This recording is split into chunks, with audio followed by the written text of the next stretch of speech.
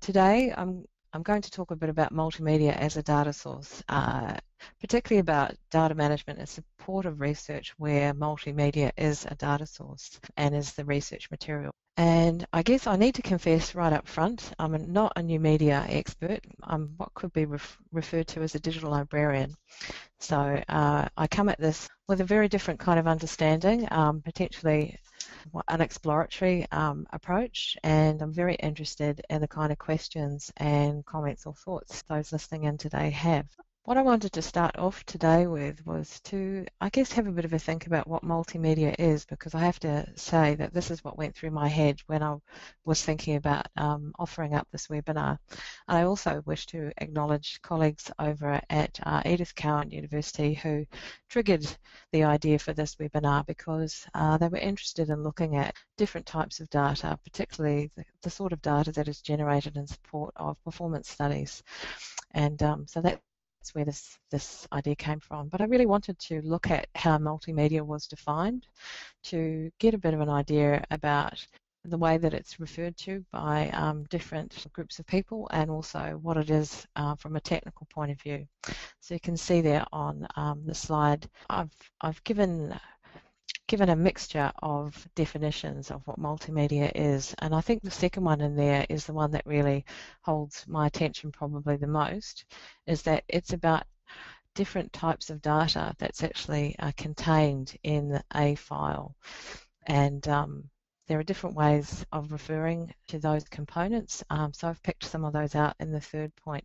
I was quite intrigued to discover that there are chunks and atoms and parts, and perhaps because I don't have a new media background, I come at this as someone who's looking at the material nature in some ways of multimedia. I wanted to have a think about where multimedia appears in the research environment, and there I've listed films as an example of multimedia, and web pages where you can have a mixture of moving image and sound, possibly some graphics, digitized documents that can have both image and annotations, markup and transcripts, and also satellite images, which is something quite new to me.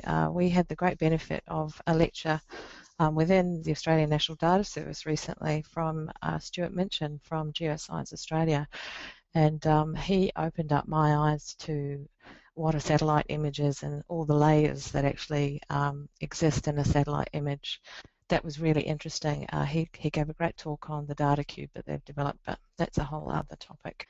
I just thought I'd pause at this point to see if any of those in the group have a background in multimedia or have some questions about the definitions of multimedia at this point. So I guess looking into where multimedia appears in the research domains got me thinking about the fact that this topic had come up through those working with people who undertake performance studies. So I listed some of the research domains there where multimedia is generated to help me kind of unpick who's actually using or creating multimedia and where that's happening, and why they're using multimedia, to get a better understanding of how it's created and also perhaps used.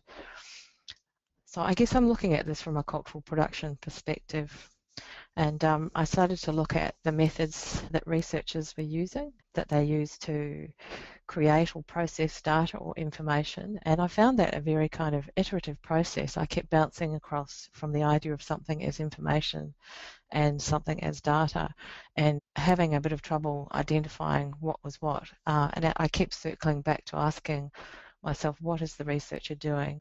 And I think it really helps to look at research methods to understand when a digital object is being treated as a piece of information and when it's being treated as a source of data. And I'm sure that there could be quite an exhaustive conversation about this, but I really thought it helped to understand the purpose to which this material was being put and how it was being used, and whether there was a human looking at it or whether it was a computer looking at the multimedia, and whether that was a useful distinction or not.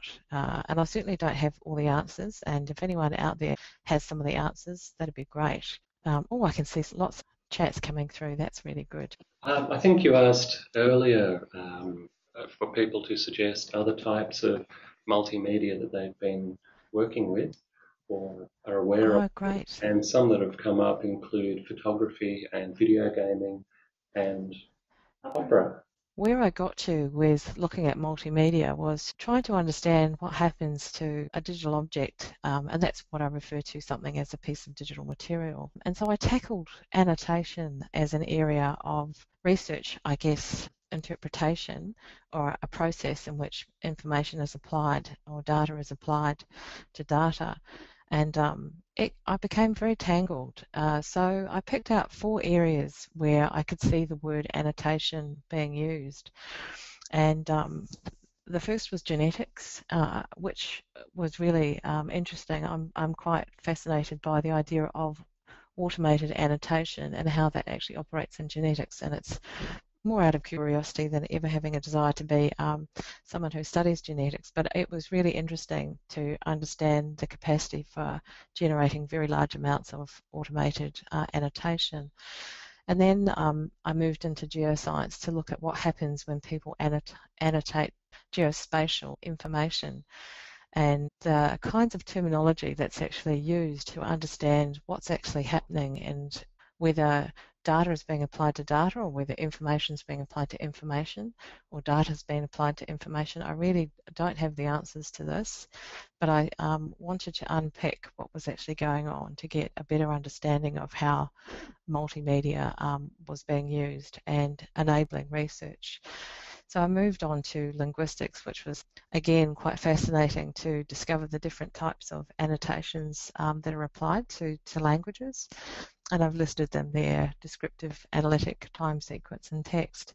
So that was, I guess, really interesting for me to understand, to pick apart, say, a descriptive annotation from a time sequence annotation and try and understand what's data and information. That it helped kind of distinguish different annotations, but it certainly didn't help me answer the data and information kind of dilemma: what's data and what's information.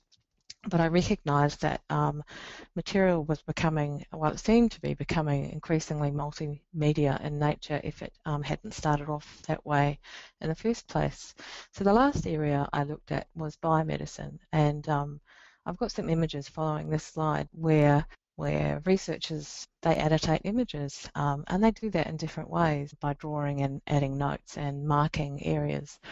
And I thought this was really fascinating, and it made the idea of simplifying managing multimedia into what is data and what is information kind of meaningless in a way, because it might be a theoretical concept rather than something which actually helps the researcher to do their research.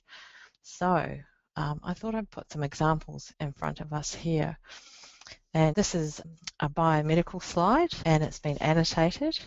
And you can see that it's been annotated with a line shape and also with some words, and that there's a scanned image underneath. Okay, the next image I've got is this wonderful gene annotation image that I looked at and really couldn't make head nor tail of, but it made me pretty interested in understanding how geneticists actually manage their data and what information they derive from that data.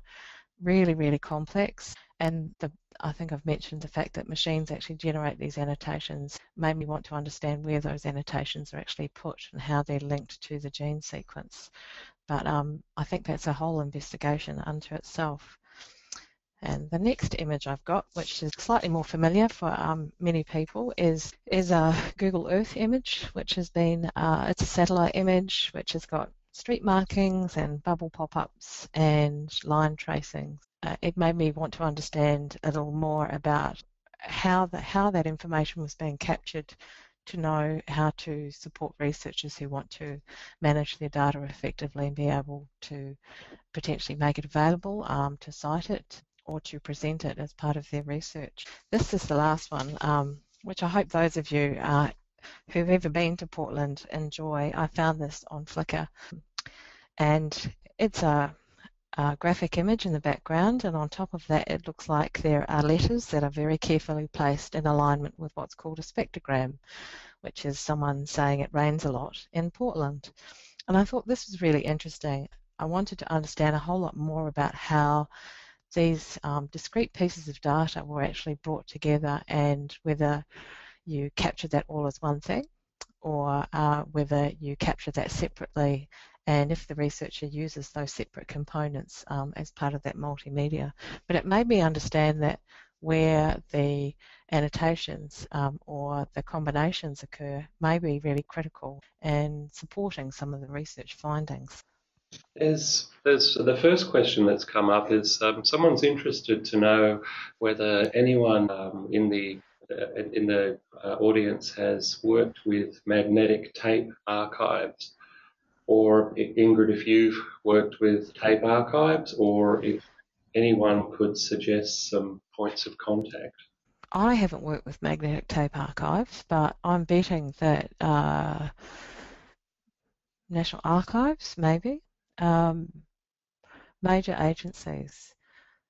I'm intrigued to understand a little more about what's prompted that question in relation to multimedia, and if there's an opportunity to sort of unpick that a bit more. There's another question here. Is it accurate to perceive multimedia as not the raw source or primary data, but as a visualization of the raw primary data? You know, I really don't have the answer to that, but I do think that's why I've danced around what's data and what's information, and how that kind of fits into a discussion of multimedia, because it made me want to understand less about the defining of that and more about what was important to the researcher to enable them to do their research. What is the information, or what is the data that's going to enable them to do their research, and when does data become information in the context of that research? Thanks, Ingrid. Another question Okay. that's come in. Someone Okay. would like to know if you have any thoughts about how multimedia might work or be used in forensic linguistics.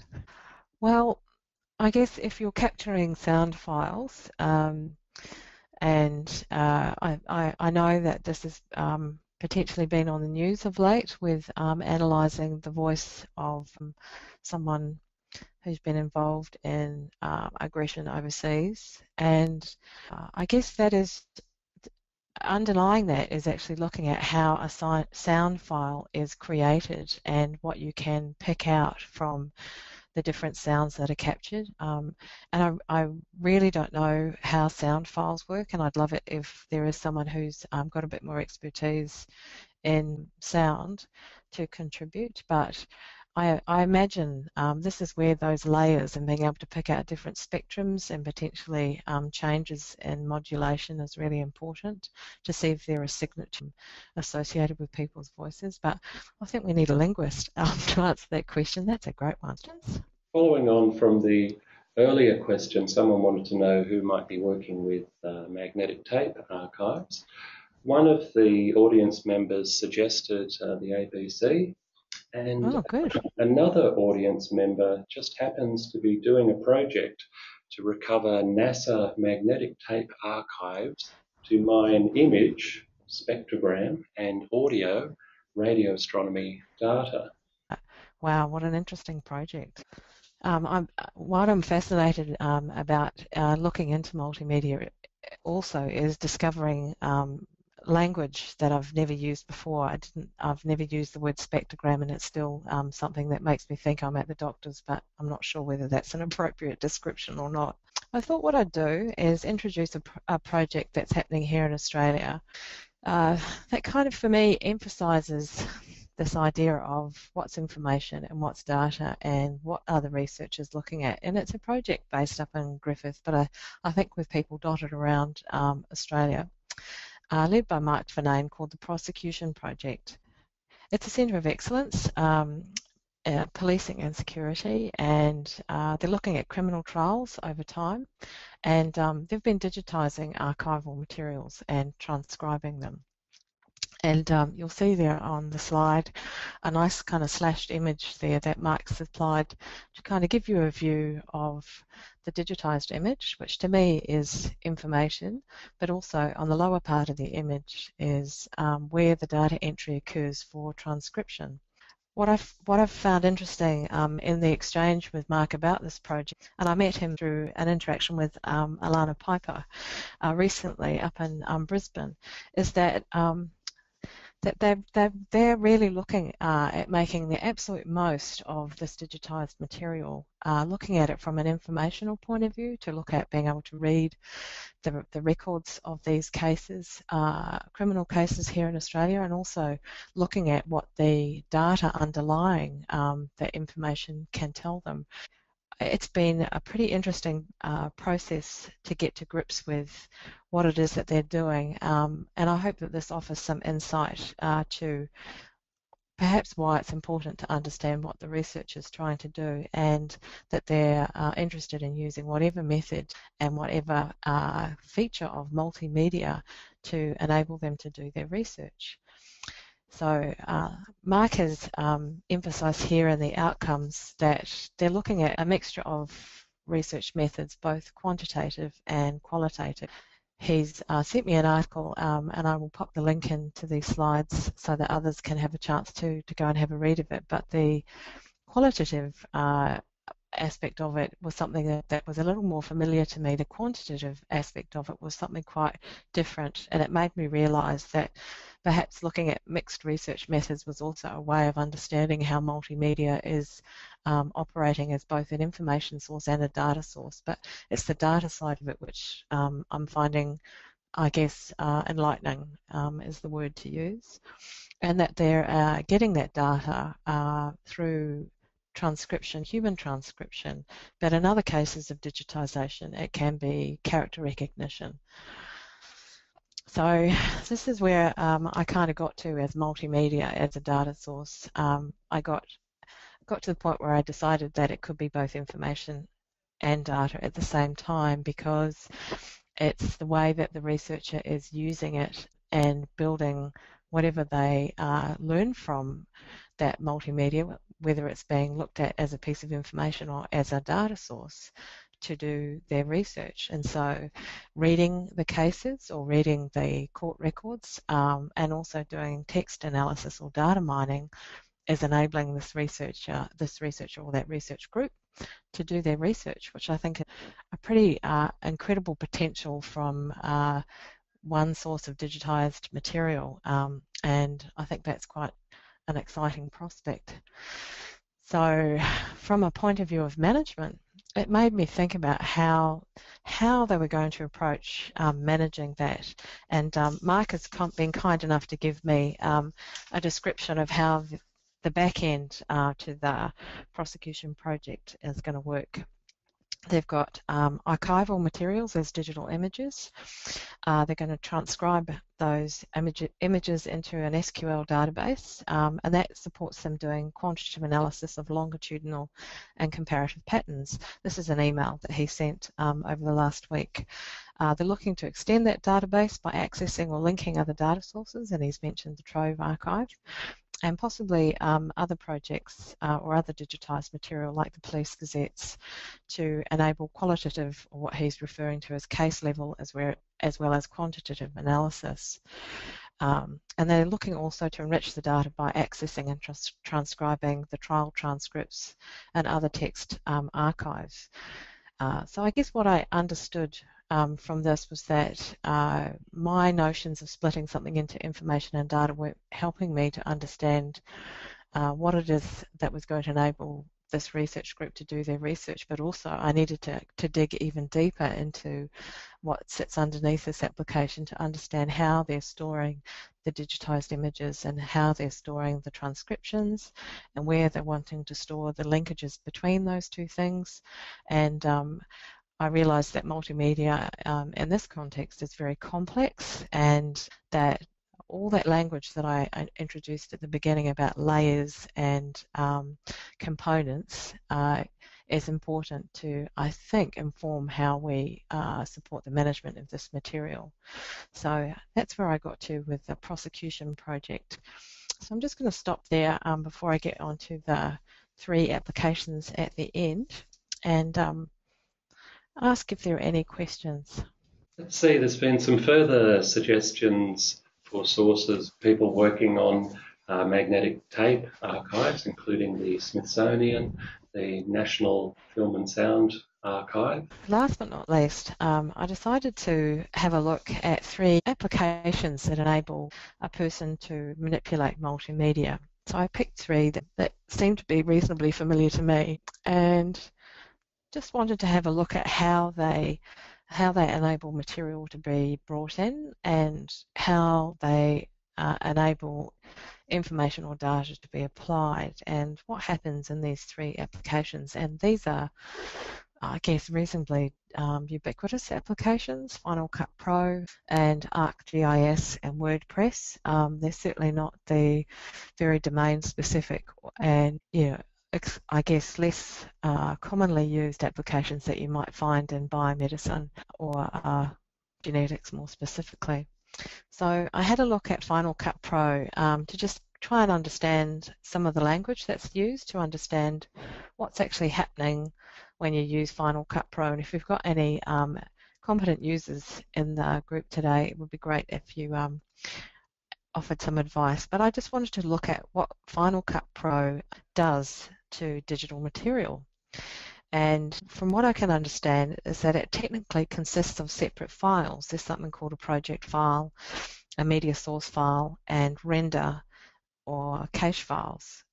And to me, that gave me an understanding that the multimedia was being captured in different ways and potentially for different purposes. And I have to confess, I haven't ever used Final Cut Pro, and I think this is an interesting way for us to understand how multimedia is either brought into an application and where it is saved, but also to try and understand what happens when you want to try and get that material out of that application, and how you store that, and whether you store that as a combined object or whether they're separate objects. The Open Archives Information System model, which is used in the digital archiving world, has been interpreted in different ways. To give you an example, a long time ago, when I was working on the National Digital Heritage Archive in New Zealand, we decided to be very clear that we would capture metadata separately to capturing the material that we were hoping to keep.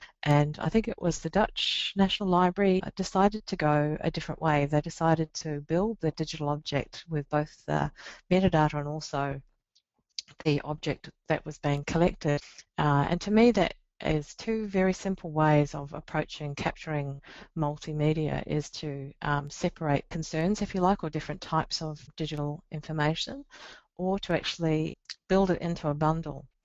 But it made me realize that if I was trying to get material out of Final Cut Pro, I would want to understand how this material could be linked back together again in case I ever wanted to work on that multimedia material again. I won't carry on with that one, but I did look at this and wonder how the output of Final Cut Pro is captured and how the components are captured. And I don't have the answer to that today. So ArcGIS, this is another tool that I haven't used, but I went in to have a look at how material was viewed in that application and what happened to it when it was being used. And what I can understand from this is that it's possible to pull in images, geospatial images, and it's possible to pull in geospatial data, if you like, lat long, that kind of data, and to build up layers within this application. And again, it made me think about being able to maintain those components separately, but also to maintain the final output, which may be a combination of those components, could be critical to a researcher. It might not. But when you're dealing with different parts of material, how is that used by the researcher? From a point of view of looking at a map, it's from a human point of view, we can read it, but is that an important aspect to the research, or is it the annotations on the map that are more important? I can't answer that, but I guess in terms of being able to support researchers who use or create multimedia, it's important to ask what it is that they want to do with it and whether they want to deconstruct or reconstruct from those original components. So the last one is WordPress, and this is one that I suspect many more people have experience with. I've always wondered how people get the content out of WordPress. So I went and had a look to get an understanding of what happens if you've had a website up using the WordPress application and you want to suck all the content out so you can capture it and perhaps put it into a different application.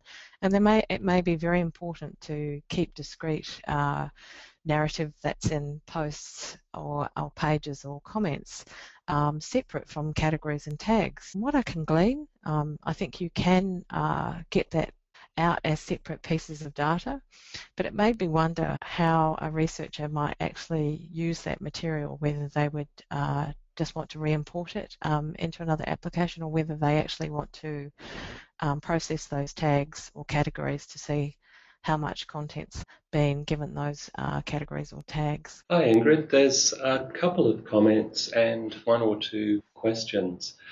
Firstly, there's someone at ANU using the Occam's content management system that's been developed at ANU, and they use an extended Dublin core metadata schema.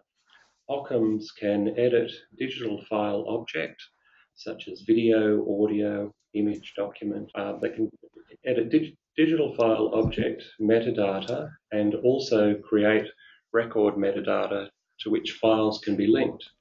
And the metadata itself can be embedded in the object or exported to an XML sidecar file. They're currently working on being able to publish objects and records into WordPress, including export of the metadata. Gee, that's really interesting, because it sounds like that kind of, well, an understanding of the components seems to have, if I understand correctly, have really informed the way that that application has been designed so that you can maintain digital material discreetly, irrespective of whether it's straightforward data or multimedia, and I'm using that distinction very spuriously, but it sounds like it's possible to pull everything apart and to put it back together again. So I don't know if that's a feature of multimedia that's useful for the research data management community to be aware of, that being a bit like Lego, perhaps, that being able to pull it apart and understand when you pull it apart how it was constructed so you can put it back together again might be quite important, depending on what it is that you want to do with that material. Gee, that's really interesting. And that the content is being made available to go into WordPress. Fascinating. The question here, someone wanting to know if you have any thoughts on archiving websites as data sources. Is a website really data? Just before I get onto that and bang on, I guess I'm intrigued by the discussion of Occam's going from a data capture application to what can be construed of as a publication application, and that the material becomes, I guess, a means to communicate the research, but the data capture application is where all those pieces of information and data actually get brought together. So, sorry, to the next question on web archiving. Long time ago, I used to be a web archivist at the National Library of New Zealand.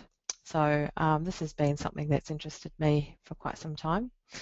And I've been hoping, I guess, to see or to assist with enabling material to be published to the web in a way that you can have a pipeline of that content, whether it's data or information, going into an application on the web, and then being able to harvest that website as a whole and also suck that material back out again as discrete component. While I was at the National Library back in New Zealand, we developed something called the Web Curator tool, which was used to do that harvesting from the web. So you scoop up the website as best you can from the way that it looks on the web.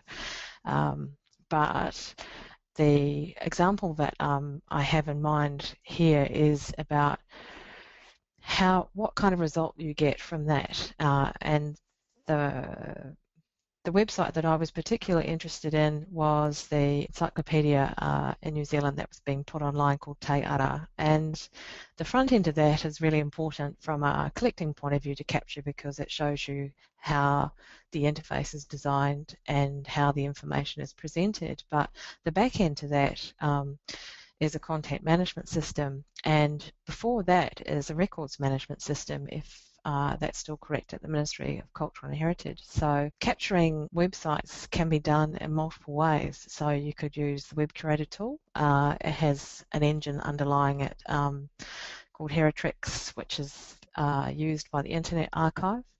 But I'm yet to see that as a workflow to support a researcher potentially capturing information using a data capture device like Occam's potentially, or we developed one a while back called Excite9 for some linguists here in Australia, and then being able to port that into a content management system and then use that content management system to publish to the web. And I think if there are multiple purposes to which this multimedia material is going to be put, at each step through that, it's important to understand what needs to be brought together and what needs to be able to be pulled apart, and also what is it that you want to keep at the end of that. I really hope we see that eventually, that's possible. We can actually sort of see that life cycle and ensure that that material is retained in different ways. Thanks, Ingrid. There's a comment and a couple of other questions. Firstly, the comment, someone saying that extremely large file sizes could be another consideration to mention when talking about managing unprocessed multimedia project files over time, for example, in Final Cut Pro. Whoever's just asked that or made that comment, you might be reading my mind. Tomorrow I'm giving a talk at a workshop at University of New South Wales on digitisation and data management and large images. And I've been digging around to learn about a file format called Big TIFF. It sounds like an enormous argument, but it's a kind of TIFF file. And I think that's a really important point to make. And what I've learned by looking into large image formats is areas of research that use this, like the example I've given is Biomed before, where they have these microscopic images that are just enormous and that they need to retain the image and also the annotations on the image. And they may wish to align those annotations if they're looking at particular shapes or morphology of cells, perhaps. And it made me realise that multimedia, in the way that I'd kind of understood it from a library perspective, was really limited, and that the way that a cancer researcher might look at large microscopic images as multimedia, and the way that they work with that material is quite different, and that there are real constraints. Certain applications can't handle the file sizes, so they need to be converted and compressed. And also, it's sometimes necessary to cut them up and tile them so that you can actually move those large images across a network. And that really made me think quite hard about how you support researchers to manage their data, especially if you're, pulling apart a large scanned image. So yeah, I think that side of research is very new to me, and it's certainly challenging the way that I've understood multimedia to be, given, I guess, my cultural heritage background. A couple of questions from the same person and the questions are related to each other. Firstly, we want to archive and preserve a WordPress website, our 23 research things that we've just been running for the past 30 weeks. So this person would appreciate any insights that you have into data extraction and preservation. But just relating to this on the same track, they're also asking, should we be considering exploring export options or similar from any applications that our research IT services are considering offering to researchers? For example, Omeka Shared Self. Omeka Shared Self.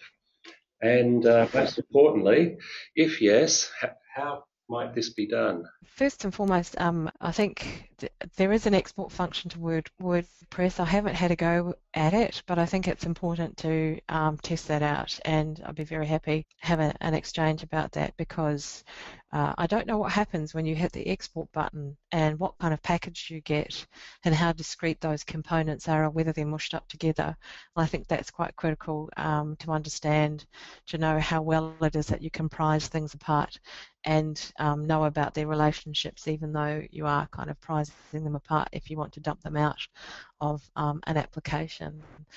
But I do think it's important to think about export, import and export, and what happens within the application with multimedia, because it may be other data types and multimedia may be a bit of a furphy here, because if it's coming in from different sources and being combined together to create an output, from a data management point of view, you want to understand the provenance of all those components, irrespective of whether it's data or information, and potentially want to be able to keep those apart if you particularly are value adding to something which you have access to but you don't own. So for example, you have access to some data and you create your own annotations. Well, those are your annotations, and you may share those annotations with the party that's loaned you the initial data, but keeping those things discrete might be just as important as being able to link them together.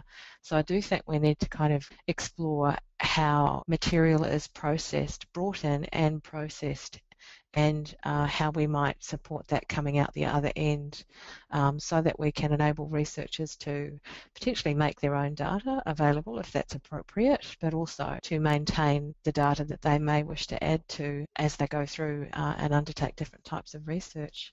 I don't know how this could all be done because it's so diverse. It just made me realise that perhaps putting on the hat of not understanding and just trying to find out what was going on and what needed to come in, what was happening and what needed to come out of that research process through an application with digital material was the starting point. But in each case, I think it would have to be explored to know what to do and how much effort to apply. I do think the WordPress example was where I started first, was to understand what would I do once I got that material out, and how would I want to keep it, and that may or may not be important to a researcher.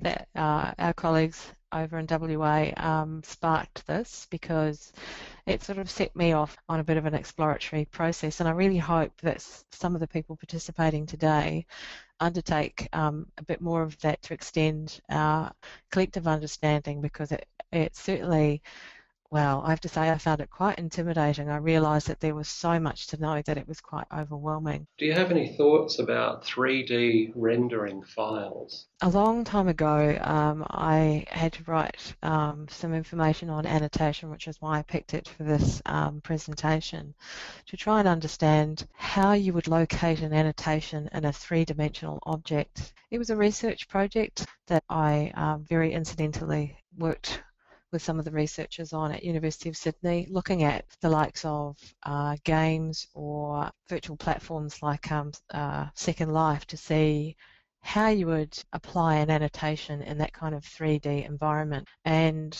it made me realise that I needed to understand a whole lot more about working in three dimensions, X, Y, and Z, and where you would locate a piece of information in that, and what sort of tools. I don't even know the kinds of tools that generate three-dimensional object, probably CAD tools that are used in architecture or industrial design, but I certainly am not familiar with those types of tools. ArcGIS potentially does if it's dealing with space, but 3D files to me are again a whole other area of multimedia that I think having time with those who work with that kind of material, or having a background in, say, design, three-dimensional design, would be incredibly useful, because I'm very much looking at that from the point of view of an outsider.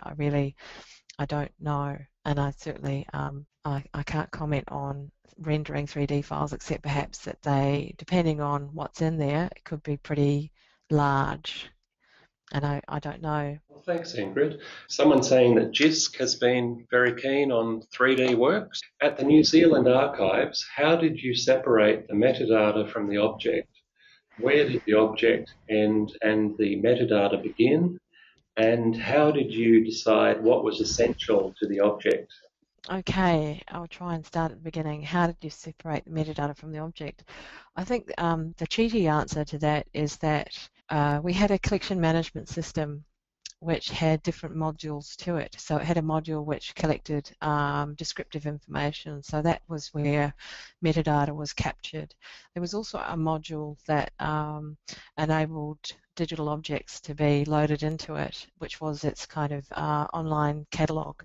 But underneath that was also what we called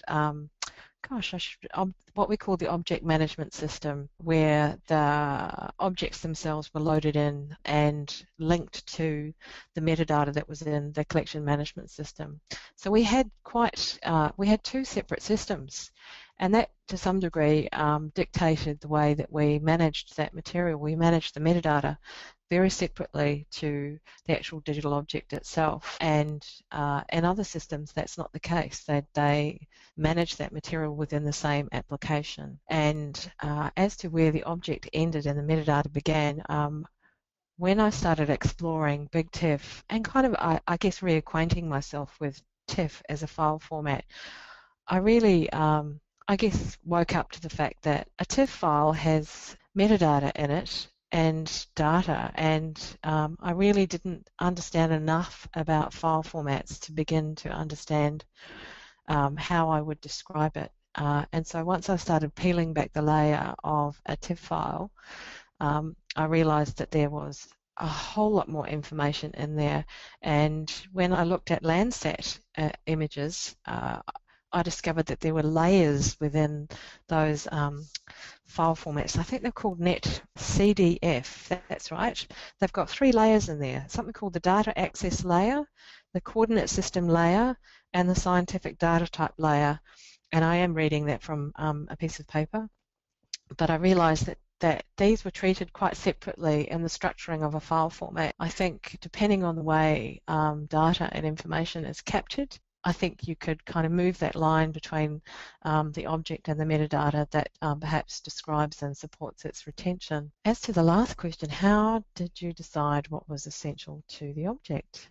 When you're in the collecting business, you have to make decisions about what it is that you think that's important to keep, because the whole point of keeping material as a collection is to enable that collection to be potentially used or viewed in some way. And ideally you want to capture the essence of the object. So my comments about web archiving were just that. When we were looking at what we could capture, someone that I worked with back here in Australia, Jason G, said to me, "You're just cutting holes in the internet. It's, you know, that's all you're doing. You're cutting holes. It's not the network." And I think he was absolutely right.